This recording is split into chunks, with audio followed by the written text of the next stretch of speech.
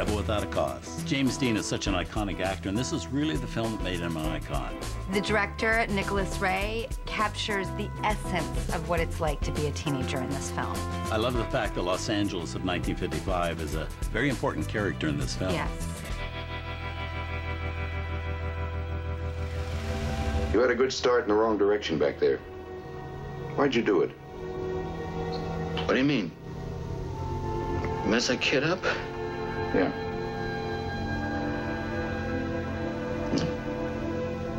Called me chicken. And your folks didn't understand?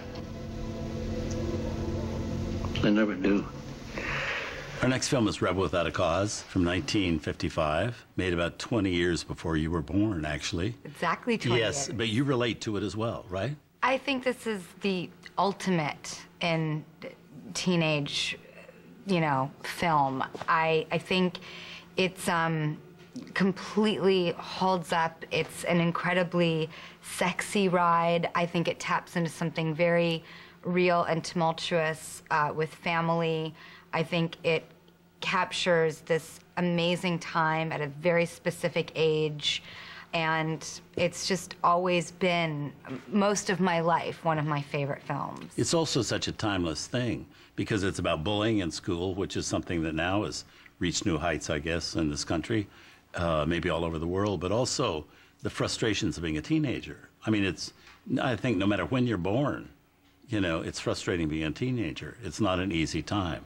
I think it tells that so well. Yes, it started as this, potentially teenager B-movie genre film, and it just leaves the gate and it just transcends into something completely different. Mm-hmm. And it really is completely modern and just so relevant, and it really is one of those timeless classics. Yes, and James Dean, I think, is so supreme in this film. And also, it's an essential film, I think, because of James Dean being in it, because he is so famous. He only made 3 feature-length films, and it kind of explains what James Dean was all about.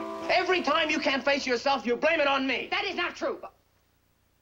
You say it's because of me, you say it's because of the neighborhood. No. You use every other phony excuse.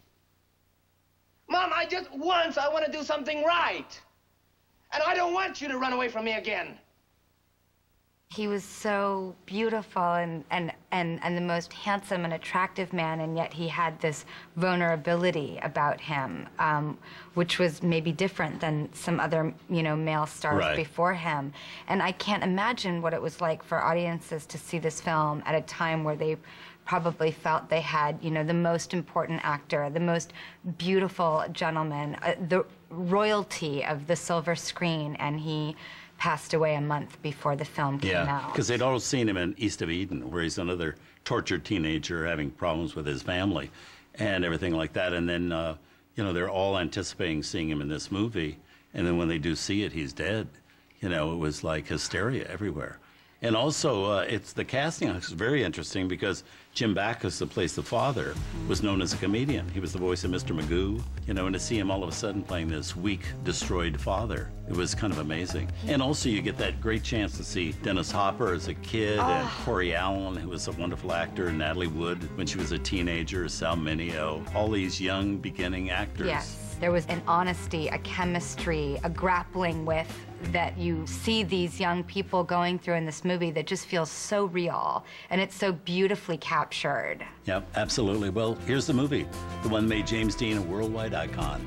From Warner Brothers in 1955, Rebel Without a Cause.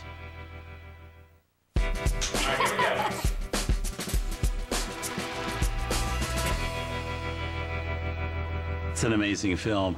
James Dean only starred in 3 films. Do you think he would have had an enduring career as he got older? I think he just embodied in every single way the creative spirit, and he was the most handsome gentleman and the most talented and just the most soulful person. I think everybody wishes that he would have remained. I think it was the 50th anniversary of his death. They brought out a DVD of all of his television performances, or as many as they had. And I had always, I always thought he was powerful in the 3 movies that he made, but I was never sure how versatile he was till I saw these. And as a young kid, in many of the television shows, he played parts that were not angst-driven teenagers or anything like that, and he was just terrific.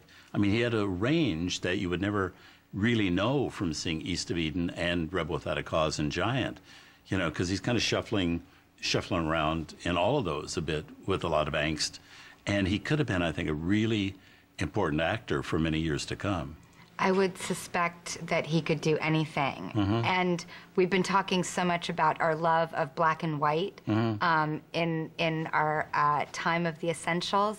And this is a film that I feel the opposite way about. I can't even imagine what it would be in black and white. Just him, James Dean, in full color, his red jacket, his iconic red jacket. I don't think I ever see a red jacket and not think of James Dean in Rebel Without a Cause. Yeah, and because it's set in California, you know, and I must say that California is shown off very interestingly in this movie. Beautiful. The planetarium and everything around Los Angeles that they show. Yeah, the hills, the homes, the neighborhoods. You know, the cars. I just think LA, yeah, absolutely. Becomes a star in the movie. It does. Well, let's move on. Here's a sneak preview of the film we have for you next week on The Essentials. The Way We Were. The basic theme of this film has such an impact, the way they tell the story. These characters are who they are. They're unbreakable. There's a great oil and water mix with Streisand and Redford. This film is about love, and it's heartbreaking. From 1973, The Way We Were. That's next Saturday at 8 p.m. Eastern. You can find out more at tcm.com.